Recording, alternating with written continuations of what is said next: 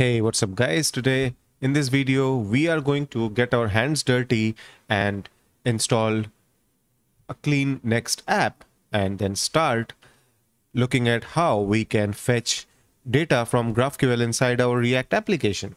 First, we will install Nextjs and configure Tailwind CSS so that we are able to set up our front end, and then we will see what all plugins are required for us to do the GraphQL queries inside React and stuff like that.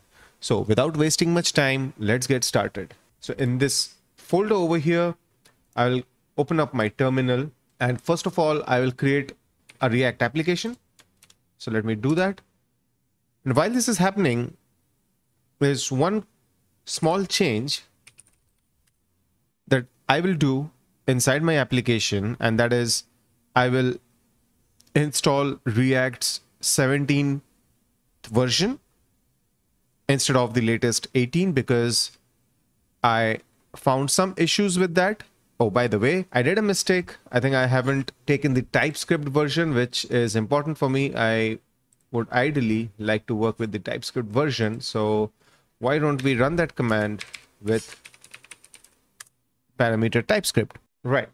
So while this is happening, as I said, we will make those small tweaks. We will install the 17th version of React, React DOM, and also the types/React as the development package. Okay, so looks like our next application is installed. Let's go inside our folder, open up code, and we can see our code base over here, which is very much expected. But then, as I said, there are certain dependencies which I'm going to install at specific versions. So what is that I'm going to do? I'll do npm install and then the React version at 17.0.2, React DOM at 17.0.2, and I'll do exact. Okay, let's quickly look at our package.json now. And yes, I can see these are correct. Similarly, I'll need to change this types as well so that the type definitions are for the appropriate React version.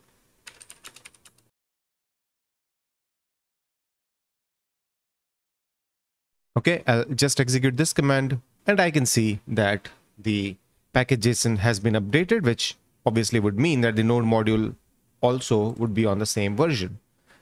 So now inside VS Code, I can run the application, npm run dev, and it should start the application on localhost port 3000.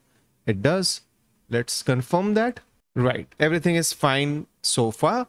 And now the next step is obviously, as I told you, we will be installing Tailwind inside this application so that we are able to get the styling in place. So now we will follow this guide where it says install Tailwind CSS with Nexjs. Basically, you need to go to Tailwind website, get started, and inside that you will find the framework guides. Over here, I just clicked on Nexjs, and this guide is very simple. There are only a couple of steps and then we are done. So this is something which we have already done. Now let's install the dependencies inside the web client, right? That's fine. What's the next step? It initializes the Tailwind configuration file. Right, so now I have, where is my Tailwind config? This is the file that I got because of the configuration that I initialized. The next step is we need to tell Tailwind where my components and pages are, because that's where Tailwind will look for the React components and build the CSS which is required. So I have opened the configuration inside content, which is your inside the Tailwind config.js. In this array, just put these two paths and we are basically done as far as this configuration goes. The next step is add the Tailwind directives inside your CSS file. So just copy this, go to your Nextjs application, go inside styles, global CSS, just clean up everything that you have and put these three directives, and we are done.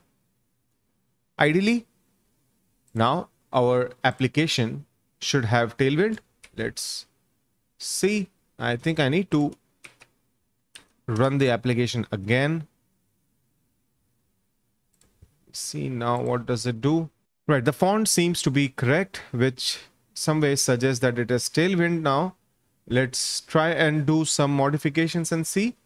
Let's go inside our pages, index.tsx, and maybe over here, instead of style description, I can do something like font bold.